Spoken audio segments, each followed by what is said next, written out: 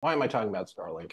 It brings internet connections to places where it was not reasonable to have internet connections before.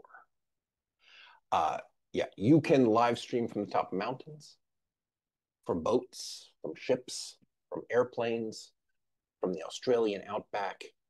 Uh, it can be done now where it really wasn't possible before.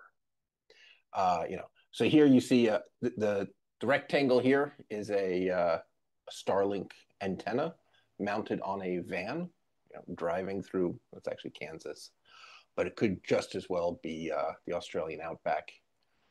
Here is a boat with a Starlink.